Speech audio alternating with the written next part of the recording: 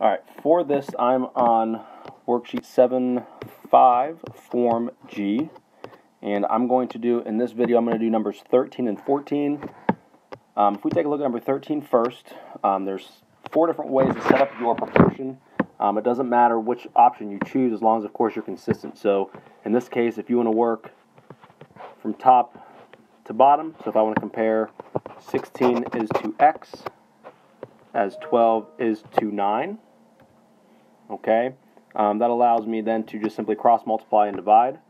So when I multiply my 9 times 16, I get 144, and then I get 12x on the other side, and then the last step is to divide both sides by 12 to get your answer for x of 12. Okay, so again, your setup, if you wanted to work, 16 is to x, 12 is to 9.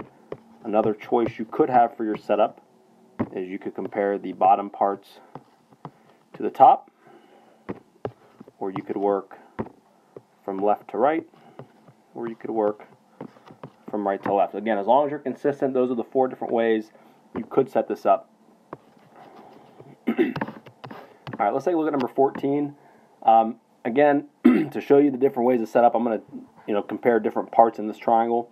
I'm going to compare kind of the top left here, kind of work from left to right. So I'm going to compare 3 compares x plus 2 as x compares to x plus 4.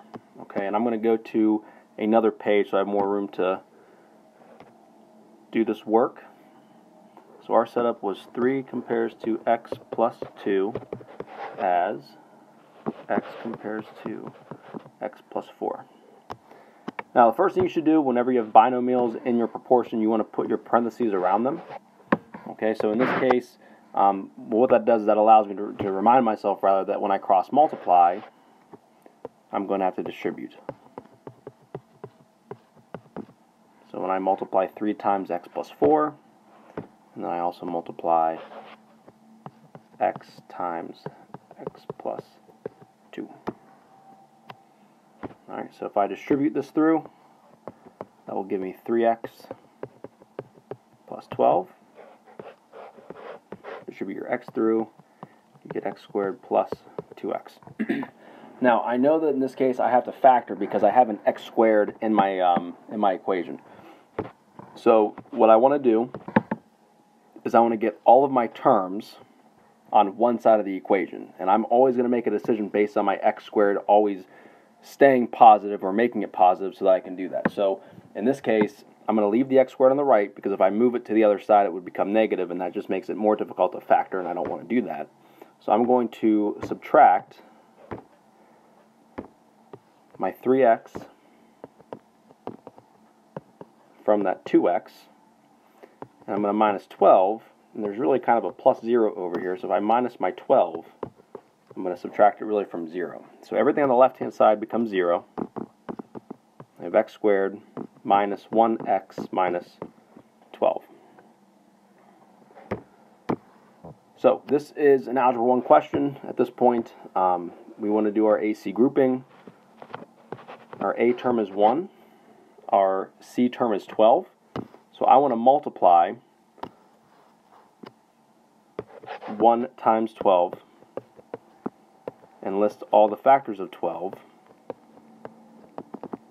So 1, 12, 2, 6, 3, and 4.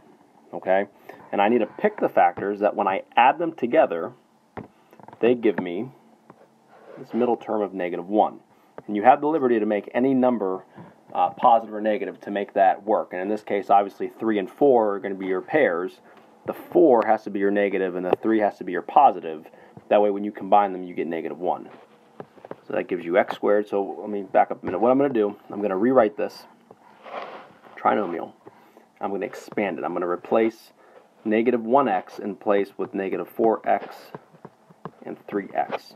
Okay, so I'm just going to expand this into 4 terms so that I can then group them here in the next step. So x squared minus 4x plus 3x minus 12. Now, whenever you have 2 terms, in this case, where one's positive and one's negative, It's easier if you put the negative term first, because when you go to factor some terms out, you want to make sure that you don't want to worry about having to remember to factor out the negative. Okay, so it's just easier if one term's negative, one term's positive, put the negative term first and the positive term second. So if we go to group these, we put the first two terms in parentheses, and we put the last two terms in parentheses. So I'm going to look for the greatest common factor here in this first set of parentheses, and that GCF is x. So remember, factoring is the F word for division, so if I divide every term in here by x, x squared divided by x is x. Negative 4x divided by x is a negative 4. Now let's take a look at our second set of parentheses. The GCF here is a 3. So if I divide everything by 3 here, 3x divided by 3 is x. Negative 12 divided by 3 is a minus 4. I need to make sure that the stuff in my parentheses match. They need to be the exact same, and in this case they are, so that's good news. If they were different, that would indicate, of course, you've made a mistake. So if I factor out the x minus 4 from both, or factor it out, they cancel. I'm left with an x and a positive 3. Now, that equals 0 was there the whole time, and I kind of ignored it until the last step. Okay, so now I need to say x minus 4 is equal to 0, and x plus 3 is equal to 0. I'm going to solve each one of these for x. Add 4 to both sides. X is 4. Minus 3 from both sides. X is a minus 3. Now, the answer key only has an answer of 4, not negative 3, even though our factor solution gave us 4, negative 3. Well, the reason that is if I plug 4 into some of these expressions, I get all positive values, which is all possible because these are all representing sides of a triangle. If I took that negative 3 and I plug negative 3 in for x, we'd be okay here. We would not be okay here. That would give me negative 1, and I would not be okay here because that would tell me that this length is negative 3. That's not possible. So negative 3 is not a solution to this. Only 4 is. So if you have any questions on any of these, just email me, SnyderE, at nhsd.net.